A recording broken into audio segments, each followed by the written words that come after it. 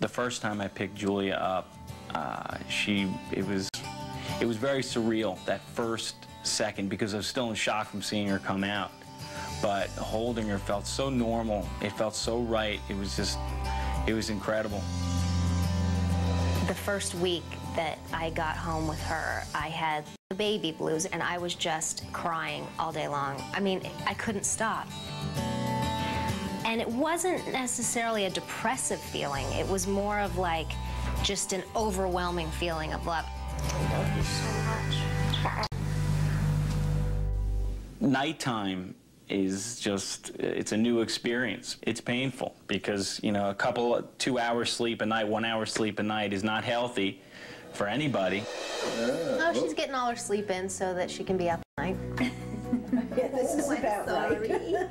I know you just want to hold her just for a minute, even though she's sleeping. Okay. I heard her say, Grandpa, Grandpa, take me to the beach. I mean, our families are so supportive. We're so lucky. Unfortunately, my parents live in New Mexico, but they were here the first 2 weeks that she was here.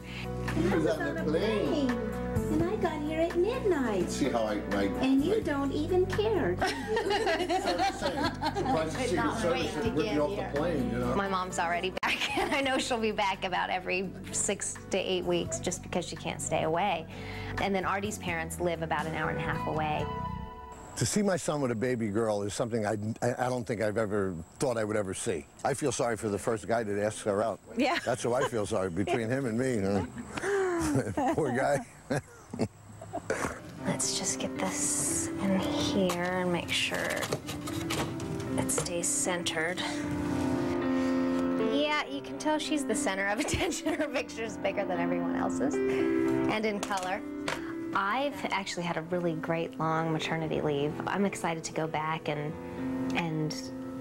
see everyone and be Katie again for a little while.